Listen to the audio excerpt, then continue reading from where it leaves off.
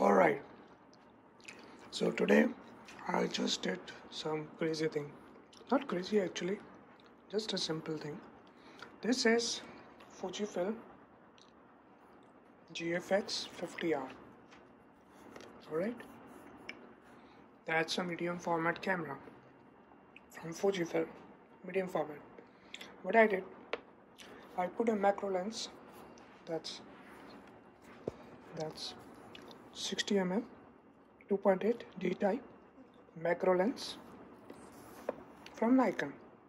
Alright, I put that lens using this Photo DX Pro, which is Nikon G type to GFX. Now why G type? Even though the lens is D type, right? It's D type over here. The reason is this adapter helps. If I have any G type lens, I can control the aperture using this dial on the adapter. This is the Nikon to GFX adapter, so I can change the aperture, but I don't need in this case because I can manually change the aperture from here, right? Like that. But here is the thing. By the way, I cannot change the aperture from 2.8 using this dial. I cannot. I have to close it down to 32 the maximum, and then I can change the aperture over here. Okay. So the thing which I want you guys to see is this. Most people think that because that's a medium format, so it's a bigger sensor.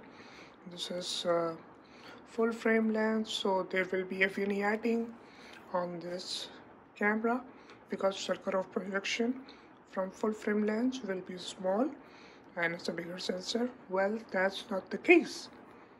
Look at this. That's full frame, 60 mm. Okay. And look what happened. I want to show you. This lens is covering the full sensor of the GFX. Alright, and this is small. This is basically focus, where the focus point is. So if I'm moving the focus point, so it shows me the critical focus in that. Now when I'm going to press this button, the sensor of the GFX will shrink down to full frame 35 mm equivalent. Let me show you.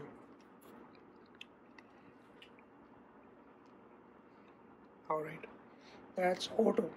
Alright, but my lens is manual, so it's not going to work.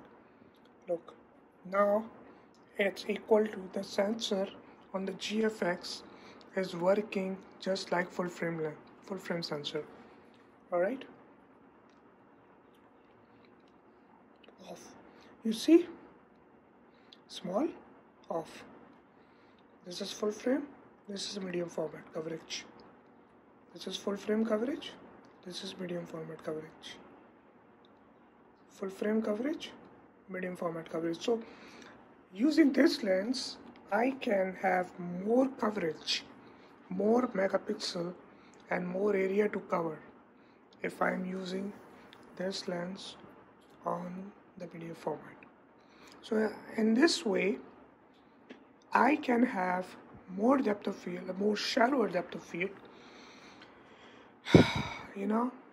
from this lens. So if it's shooting at 2.8, probably I can easily get f2 from this lens because it's macro, so I can get more close.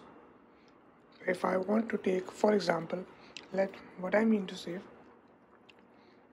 if this is full frame, alright, coverage, and the lens is covering this much area, alright, and I switch to medium format and I want to capture the same full frame area in this mode exactly without changing the sensor size, so I can go more close.